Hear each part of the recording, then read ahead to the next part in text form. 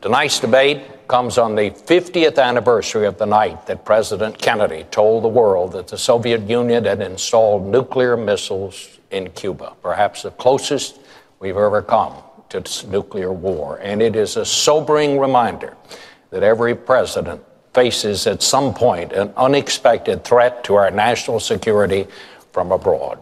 So let's begin. Governor, can I just ask you, would you go beyond what the administration would do? Like, for example, would you put in no-fly zones over Syria? This should have been a time for American leadership. We should have taken a leading role, not militarily, but a leading role organizationally, governmentally, to bring together the parties there, to find responsible parties. As you hear from intelligence sources even today, the insurgents are highly disparate. They haven't come together. They haven't formed a unity group, a council of some kind. That needs to happen. America can help that happen. And we need to make sure they have the arms they need to carry out the very important role, which is getting rid of Assad. I hear opportunity, and when I hear opportunity, I hear the fact that we're going to back a new regime that's going to be better than the old regime, which is all about foreign aid, propping up new dictatorships that are taking over from old dictatorships, with consequences that have led to the United States being the villain of the world. We need to stop picking winners and losers. We need to stop our military interventions. And we find ourselves in a situation where we are the example on the Hill. We need a strong national defense for this country. Defense is the operative word, not offense and not nation building. President Obama, you talk about nation building, and that's all you do. Would either of you be willing to declare that an attack on Israel is an attack on the United States, Mr. President? Well, first of all, Israel is a true friend. It is our greatest ally in the region. And if Israel is attacked, America will stand with Israel. I've made that clear throughout my presidency.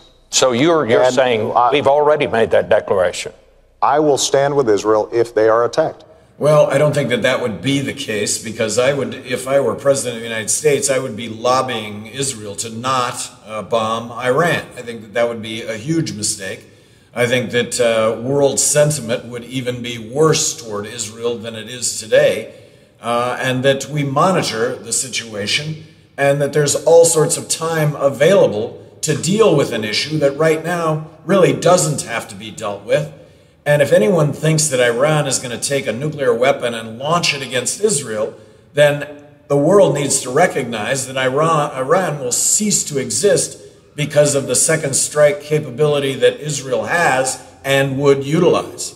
Because you talked about Pakistan and what needs to be done there. General Allen, our commander in Afghanistan, says that Americans continue to die at the hands of groups who are supported by Pakistan.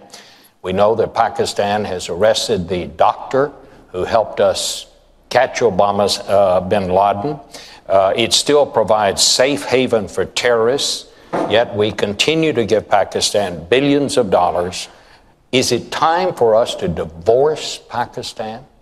No, it's not time to divorce a nation on earth that has 100 nuclear weapons and is on the way to double that at some point. What message, Governor Romney, are you sending when you say that we can't back away from Pakistan because they have nuclear warheads? What you're saying to a country that doesn't have nuclear warheads is the only way for us as a country that doesn't have nuclear warheads to gain the United States' respect is to have nuclear warheads. So you add to the pressure or the desire on the part of Iran to acquire nuclear weapons because of your stand on Pakistan, which is to continue to support a government that is subversive to the United States on one hand and yet helpful on the other. But this is something that we're going to tolerate because they have nuclear weapons. The truth, though, is that Al-Qaeda is much weaker than it was when I came into office, and they don't have the same capacities to attack the U.S. homeland and our allies as they did 4 years ago. President Obama's position on this, what is your position on the use of drones? Well, I believe that we should use any and all means necessary to take out people who pose a threat to us and our friends around the world. And it's widely reported that drones are being used in drone strikes, and I support that entirely. Drones just don't take out the target intended. They take out innocent civilians. Innocent civilians die from these drone attacks. And as a result of these drone attacks, which is war by remote control, we're making ourselves hundreds of millions of enemies to this country. We're the scourge of the earth. We're not the savior for the earth. And right now, drone attacks have come to symbolize the United States and remote control warfare. We're making more enemies doing remote control warfare with drones. What do you believe is the greatest future threat to the national security of this country? Well, I think it will continue to be terrorist networks. We have to remain vigilant, as I just said. But with respect to China, China's both an adversary, but also a potential partner in the international community if it's following the rules. Governor. Well, first of all, it's not government that makes business successful. It's not government investments that make businesses grow and hire people. Let me also note that the greatest threat that the world faces, the greatest national security threat, is a nuclear Iran. And the idea that has been suggested that I would liquidate the industry, of course not. Of course not. Let's check the record. That's the height of silliness. I have never said I would liquidate the industry. Governor, I want to keep the industry growing and thriving.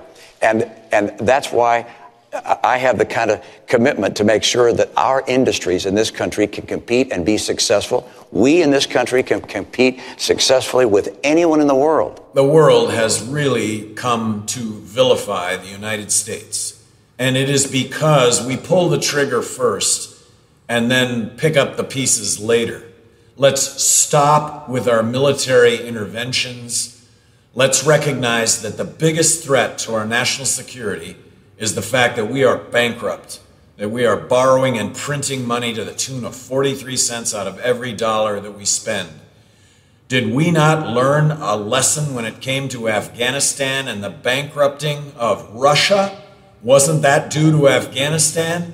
We have all these conflicts ongoing, the result of which will be the bankruptcy of the United States. And it's going to be a monetary collapse because there are consequences to continuing to borrow and print money to the tune of 43 cents out of every dollar that we spend.